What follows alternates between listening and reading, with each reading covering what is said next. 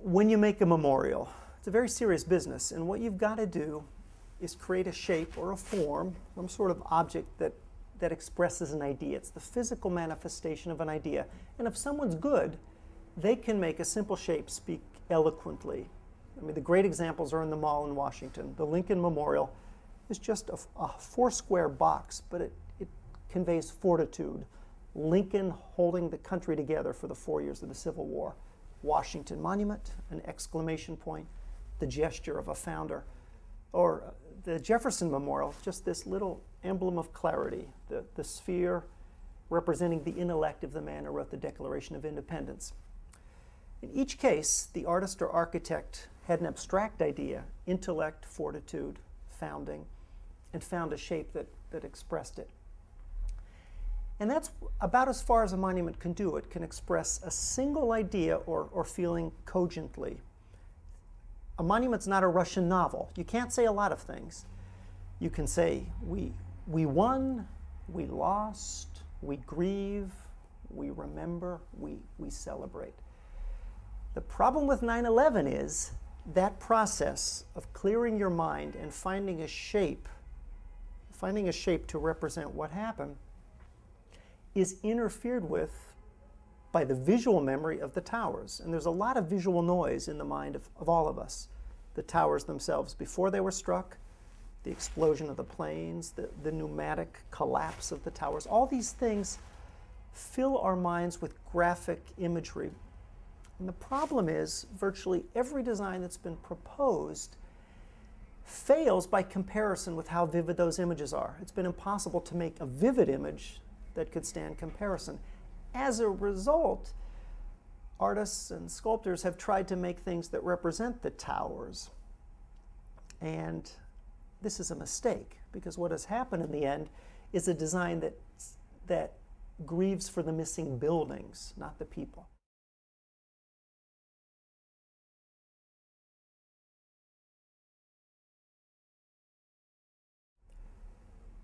American culture lacking any tradition of looking at art, which takes some training and comparison and mentoring.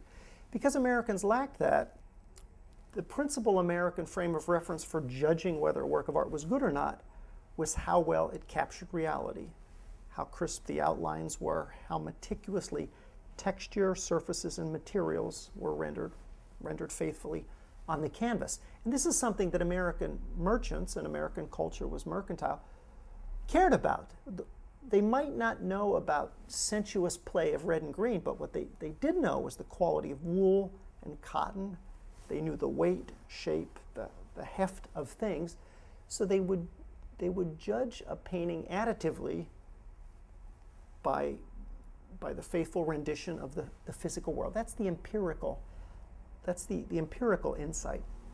These two insights, that art must serve a purpose, a moral or didactic purpose, and that art which is most legible and lucid in representing the natural world, these two things have come together again and again in American art history. And you see them both in action in the Hudson River School, faithful depiction of the North American landscape in the 1830s with a strong moral message.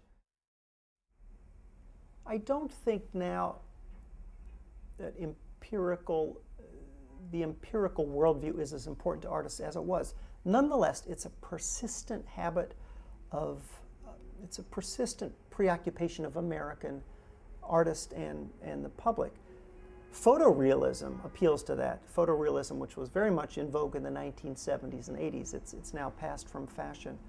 But I think this is part of the historic American experience of art, and it will return again in some form or other, whether or not we recognize it.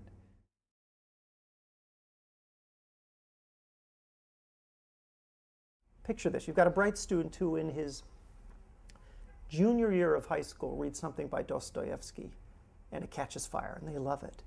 And they can't get Dostoevsky out of their mind. I was not that student, but I can imagine such a student. And he goes to the library and he reads those other books and is captivated by the intensity of expression in Dostoevsky. Problem is his calculus grade dropped. He got a B, pulled his average down a bit. He didn't get into Williams.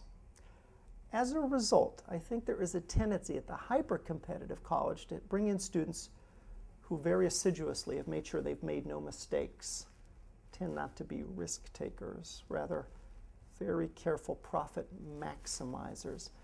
And I find the absence of a certain questing, nervous restlessness a problem among my students. Also, they tend to be overbooked now, which they weren't 20 years ago. They tend to have slots for the different studying intervals, and they're copious a cappella groups and intramural sports, etc. So there is not much room for a student to discover something in a paper that's extraordinarily exciting, that they throw themselves into with abandon for a week. This will tend not to happen. And there is a kind of unadventurous consistency in the product I get, which is my despair.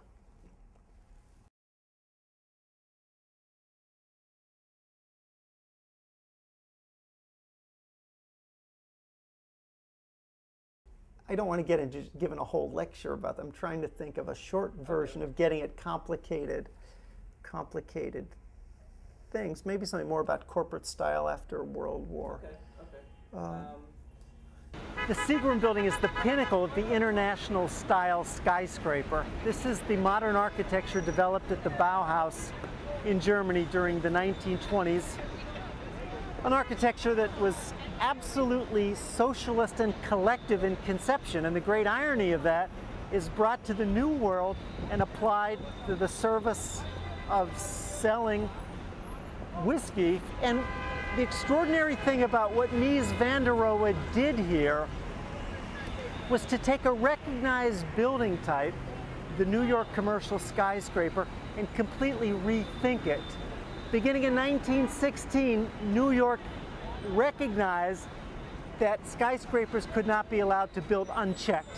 Eventually, New York City streets would be rendered dark and dank canyons.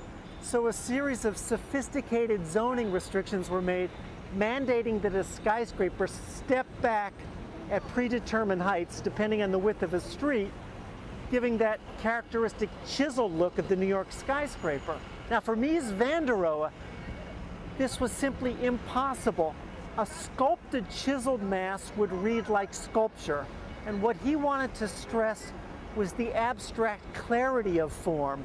So what he did was to push the building back to the site, clearing open a volume, creating the necessary light and air volume. Had he pushed the building to the street, as most New York commercial towers do, you would not have a building, you would have a wall.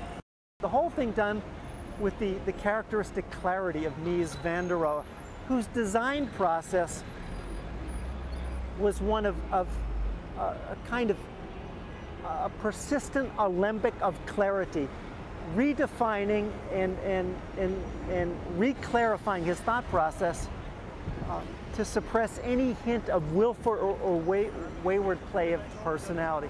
The result in the end is a building actually which has a great sense of personality, but a strong, powerful personality held in reticent check. It's one of the great objects of American architecture. Well, that was an appalling spectacle of Bollinger congratulating himself on his commitment to free speech when he didn't do anything to discipline the people who denied the Minutemen the right to free speech. And it was a very popular political gesture on his point, using a minijod simultaneously to present himself preeningly as a champion of free speech, and then indirectly to administer a slap to the Bush administration. What about the